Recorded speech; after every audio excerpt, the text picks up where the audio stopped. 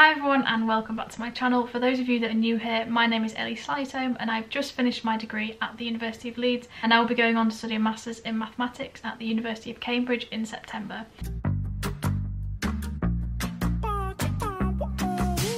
So today I thought I would walk you through my CV, which is the CV that I applied to for both Cambridge and Oxford, and I was fortunate enough to receive offers from both universities. So this is for postgraduate study. I appreciate if you are applying at undergrad you won't need to submit a CV, but if you are applying at postgraduate then you do need to submit a CV, and it's an academic CV. So I appreciate some people may not know the difference between an academic CV and a personal kind of CV that you would apply ordinarily for a job, which is why I'm just going to walk you through exactly what I put on my CV for both Cambridge and Oxford and talk you through everything that I've put on there and why I've included it. Before I dive in and show you my CV, I just want to say that anything that is included in here, do not copy. They will know, they will have records of previous applicants and they will know if you have copied. So I'm putting this out there, showing you kind of a rough idea of what you can put in your CV, but please don't copy it word for word. Please be kind of imaginative with your own CV and don't write exactly everything that I've put in here. You can follow the structure, but please don't copy anything because they will know and you will definitely not get an offer if they know you've copied from somebody else. So I guess we'll get stuck into the video and I will move you onto my screen where you can see my CV. Okay, so this is my CV. The reason for this big red kind of thing here is I just put my address there along with my email, I think it was that I put there, and my telephone number. And I've kept these two little bits here just because if you want to check out my LinkedIn, then here it is. You're more than welcome to check it out. And I thought it was quite important to include LinkedIn because sometimes you post things on LinkedIn that you necessarily don't post on your academic CV. So an academic CV is obviously more towards academia, you know, quite intuitively it's less likely the stuff that you have done in your spare time, so less likely jobs that you've done. I did include a couple on here just because at third year you don't really have a lot of academic achievements really other than what you've done at university, so your grades. So it's always important that if you are an active member of LinkedIn and you post on LinkedIn, and equally GitHub, which is where I put my code. I don't use this code account anymore. I use my other Code of the Future account, which is where I teach people how to code, if you're interested in that. Little side note. But it's always important to just add a couple of links onto your CV because then the people that are looking at your CV can, I suppose, explore a little bit more about you. So obviously my CV has a lot more on here than what my academic CV would do. Okay, so the first thing that I did was I added a personal profile, so I'll just read it out to you. A self-motivated and passionate individual looking to pursue a Masters in Mathematical and Theoretical Physics. I'll stop there and just say that this was the CV that I applied for Oxford, so obviously when I applied for Cambridge I just altered my Masters to the appropriate course that I was applying to. A current summer research intern and university student with a palpable desire to research into fluid dynamics, specifically the astrophysical area. Extensive drive and ambition to research which was further amplified after obtaining the highest mark in the fluid dynamics module in a class of over 130 mathematics and physics students and ranking within the top 5% of my second year cohort. Experience in mathematics and physical research as well as presenting at conferences and constructing research papers. So that's a little bit of a summary of kind of what I have done academic wise. So obviously I love fluid dynamics, I put that in there straight away because that's what I want to specialise in on both the courses. I then kind of talked about what academic achievements I have according, you know, with that. At this point it was after my second year, so the only kind of module I'd done to do with fluid dynamics was one module and I attained the highest mark in it.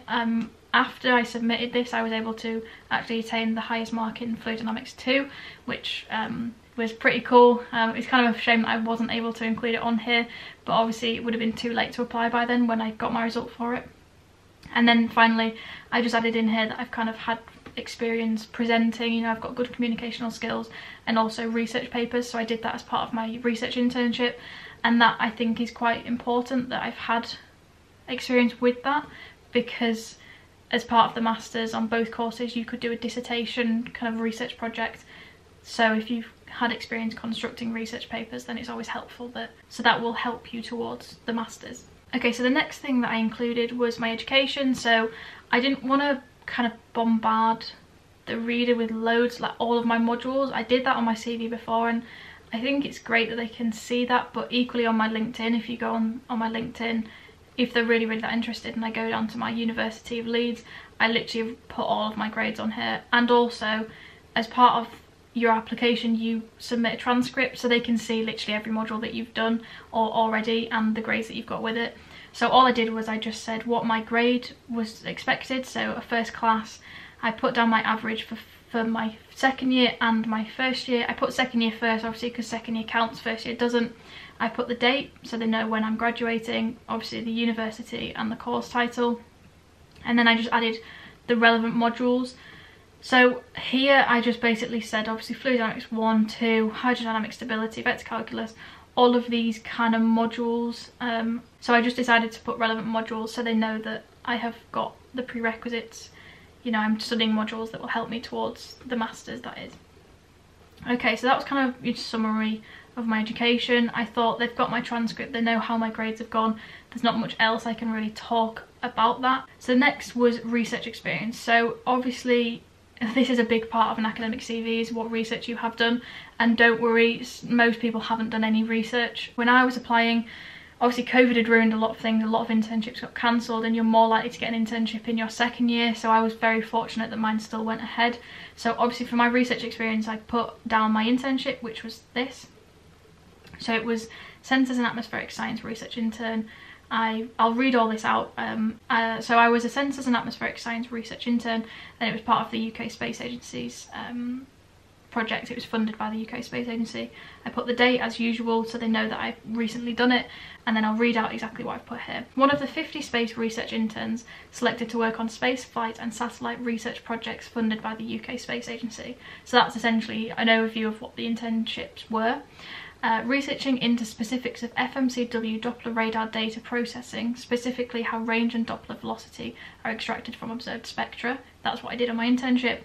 Then I put programming code for creating velocity intensity diagrams by range and displaying these appropriately through Python, which enhanced my ability to apply scientific and mathematical theory to quantitative data. So what I've done here is I've said this is what I did and how it is enhanced, you know, my ability. So I've said it's enhanced my scientific and maths ability, which obviously they're looking for because they want someone that's done an internship that has taught them things, not someone that's just done an internship and that's it. You know, I was able to do this internship and it's helped enhance my science and maths and research and things like that. Then researching the scattering of electromagnetic radiation at hydrometers, as well as the relationship between terminal fall velocity of hydrometers with droplet size. So this was something that I kind of did later on towards the end of my internship. It sounds very, you know, in-depth. I must admit it was quite, it was an okay aspect of my project, and I did really enjoy it. Programming code to create and then I said programming code to create profiles of the droplet size distribution and profiles of information derived from these, such as liquid water content, and displaying appropriately through Python. Okay, so you can see that this research internship was very much kind of coding, but equally I've applied some maths to it, and that's the reason why I included it, because it was a research internship and I was able to write a research paper on top of it, which I did towards the later stage of my internship, which was really, really cool. Now this second part, this was something that changed slightly. The University of Leeds, we apply for a kind of research project, and my research project actually got changed, unfortunately. So the stuff that I included here was different to what I'd actually done in my research project, but similarly it's very similar stuff. In fact, if not more physics related. It was still computational applied maths. It was just a different research project. As long as you've done some form of research and dissertation on something that's appropriate, I think they're happy with that. So what I would say is include your dissertation. You may not know what it's on already, but just include it. Say you will be doing research on that and this is what you're going to be researching on. Similarly, if you're at master's level and you just want to do an extra master's or whatever, put down what you've done at master's and just any research that you've done in your university. So that's why I included here kind of the dissertation aspect of things, so they can see that that was running the year that I applied. And then obviously because I'm only a third year, I didn't have any more research experience. There's not a lot you can do when you do apply. An academic CV is very hard to write when you are a uni student that hasn't had much experience, especially you apply in your end of second year and most people don't get internships in their first year. It's very kind of unheard of, just because most people don't apply, offer people experience in first year.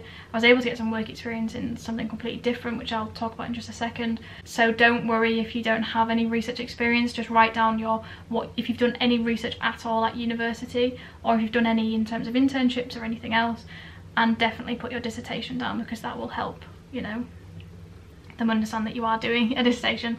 So then additional experience, so this is kind of just stuff that I wanted to include because it shows that I do get up to things outside of university and I've been proactive. So obviously first year summer, I did some work experience with an audit company, so BDO, which is the 5th largest accountancy firm in the world, and I worked on the audit of Manchester City Football Club, which was quite cool, I must admit. I saw Pepe, I think it was, who was the manager, and it was definitely a surreal experience. I don't know much about football, so sorry if I've got that wrong, but it was quite a cool experience. So I put that in there. So I did some obviously experience then, and then I did this and then I did this Insight Week, which was really cool. It just showed you a little bit more about being a software engineer and coding. So I guess my CV has quite a lot of coding in there, but you know, coding and maths go hand in hand really, really well, which is always good. So I did that. These were little kind of things I'd done. Obviously I had done other things, you know, other experience, which if you look at my LinkedIn, I've kind of done quite a few things on here. I just didn't include them because they weren't as appropriate, I guess. At this point, this was before I'd set up any of my coding channel and things like that. Then I went on to talk about my relevant research skills. So this is kind of when I do come on to do the masters, I'll be able to do the research project quite well because I've got good research skills. And I suppose these do apply to just studying anyway, because if you can research well, then you can research outside of the lecture material. So I'll read out what I did. Programming knowledge in languages such as Python, R and LaTeX, undertaking a molecular simulation module through the Department of Physics and Astronomy, University of Leeds, which will further enhance my programming ability in the physical sciences. Then tenacity and diligence for developing research projects, because obviously I've done research projects. Meticulous and thorough when approaching mathematical problems, which is just, you know, that's me all over, I guess. Ability to analyse research literature to an outstanding standard, and I was actually told on my dissertation that my kind of research was outstanding, so I guess that, you know, that kind of went quite well. And then I did my achievements and funding, so this is stuff that I'd kind of achieved outside of, I suppose, uni and also inside of uni. So obviously I got my internship that was funded by the UK Space Agency. I got the highest grade in my fluid dynamics module with 96%. I ranked within the top 5% of the undergraduate students at second year. In second year, I raised over £2,300 for the Great North Ambulance Service by cycling the length of England in 6 weeks. I was a previous British motocross champion and sponsored rider for Honda, and I was interviewed for national television, radio and newspapers including ITV, BBC, STV in regard to my fundraising and motocross accomplishments. So I thought I'd mix things up there. Obviously normally in an academic CV it's more of a kind of what funding you've had, what kind of academic achievements, so if you've got any awards at the university, if you've got the top 10, if you've been top of a class, top of a module like I put there. It more so that, but I thought I would include my other extracurricular things just to show that I'm just a well-rounded person, and then I've got things outside of academia. Then this is additional courses.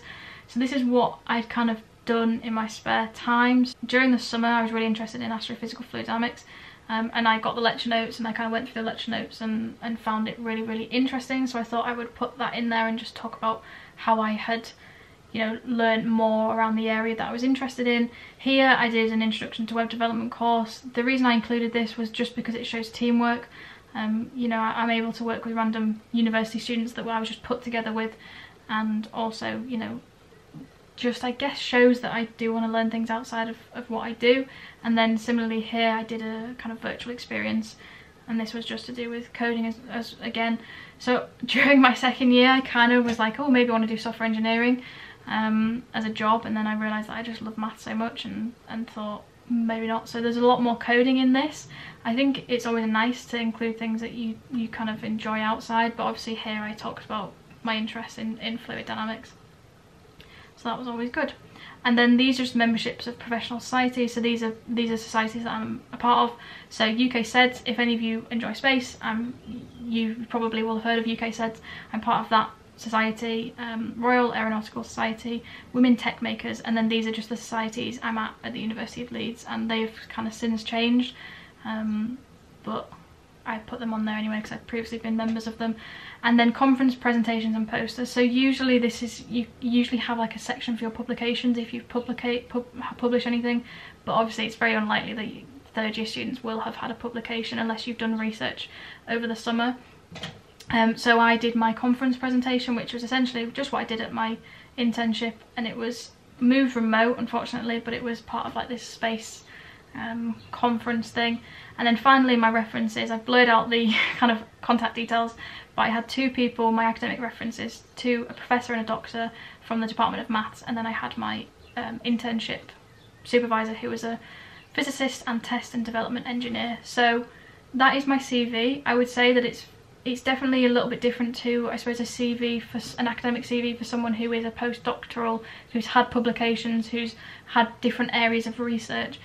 If you type in an academic CV online, it'll probably look very different, and you'll probably think, how do I tailor that to me when I literally haven't done much research?